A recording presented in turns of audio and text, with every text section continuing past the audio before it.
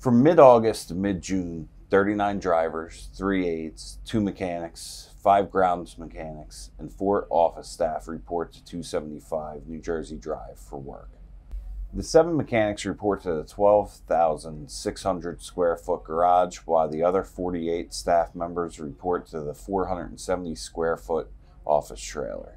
Every day, drivers and aides enter and exit the trailer at least 4 times in order to check assignments, get keys, and turn in reports to transport roughly 3,500 students to 6 district buildings and 45 private and parochial schools.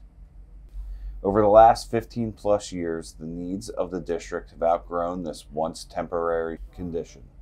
The current trailer has limited space for drivers to complete their required paperwork, take breaks between runs, and has 3 staff members sharing one of the tiny office spaces. The interior lighting of the trailer is insufficient in the hallway, where drivers are able to receive their mail, which is problematic.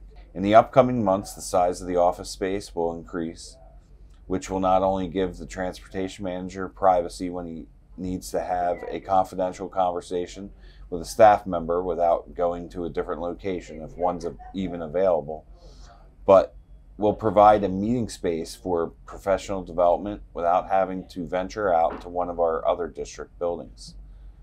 Another downside to the offices are the facilities that the trailer provides. Although there is a working restroom in the office trailer, it is not connected to an active sewer system, which requires a septic truck to come out to empty the tank weekly in order to retrieve the waste. Another downside to this off-site location is the inability to be on the district network, which reduces cybersecurity as well as presents other communication hurdles.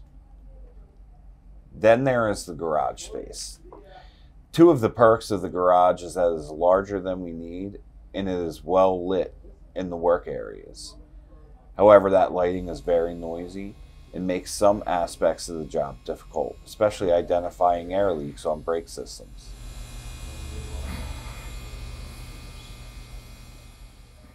Another downside is that the space offers little security by way of parts and supplies for both our transportation and our grounds department.